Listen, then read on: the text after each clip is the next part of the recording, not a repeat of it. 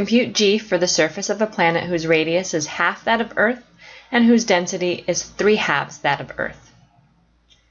G is equal to 4/3 pi g rho r.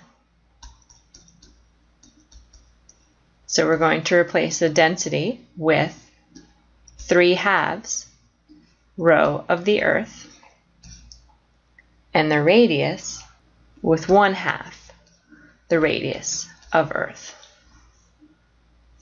We'll factor out the 3/2 and the 1/2, and we're left with 4/3 pi g, density of Earth, radius of Earth.